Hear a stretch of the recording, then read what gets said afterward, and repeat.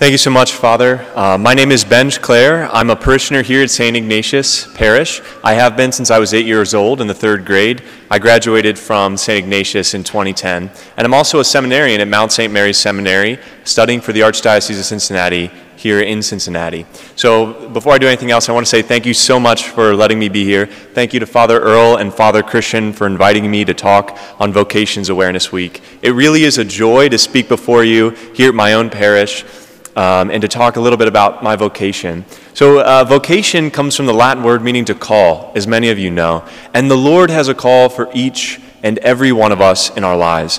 It's a call that is challenging, certainly, as we know life is, but it's also one that leads to life, and life in abundance.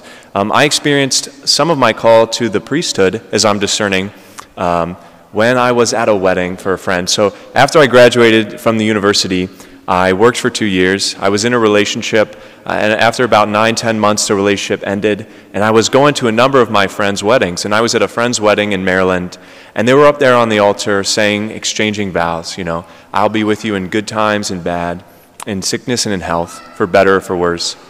And I was praying before the Lord.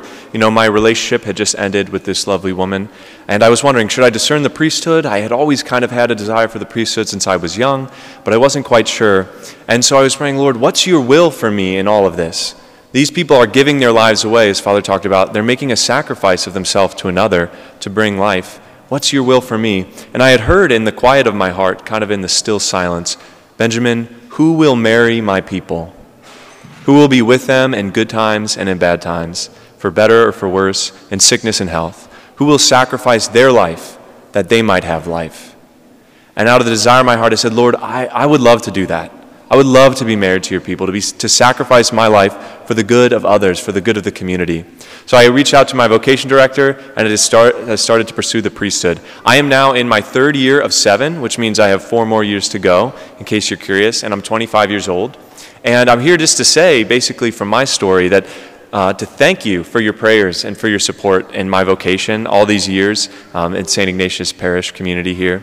But I also want to implore you to pray for your own vocation. Many of you have already discovered your own vocation, married, perhaps some of you even in religious life. And so I pray and ask for you to pray for the grace to live out that vocation fully and freely.